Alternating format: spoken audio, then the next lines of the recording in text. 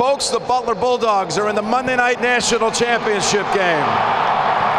And Coach, this was a thriller, and what a defensive effort on both sides. How about this? What was the difference?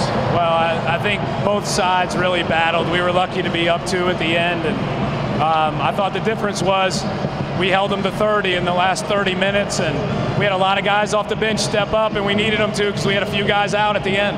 I got to ask you about them. Both Mac and Matt Howard, both unable to really play much at the end.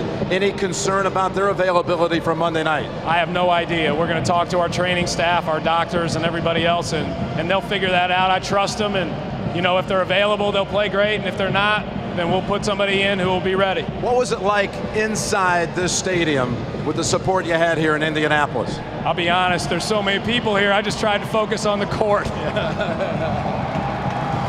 Gordon, congratulations. It can't get much better than this for you, young fella. Tell me how you're feeling right now. Thank you. Just excited. Talking about the next game all year, and it's great to be able to say that the next game is going to be for a national championship. Any adjustments at halftime that you guys made, or during that second half when you knew that Shelvin may not be able to help you through that second period?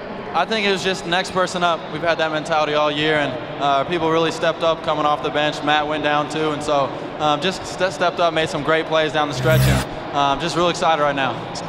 Take me through what you were thinking about on that last free throw attempt by Corey Lucius. To clean up, try to go get that rebound, do whatever we can. I missed a block out earlier, but just trying to clean up and secure that ball for our team. Well, you did. We'll see you Monday night. Thank you. Thank you very much. Thank you, Gordon. Thank you, Brad. Congratulations.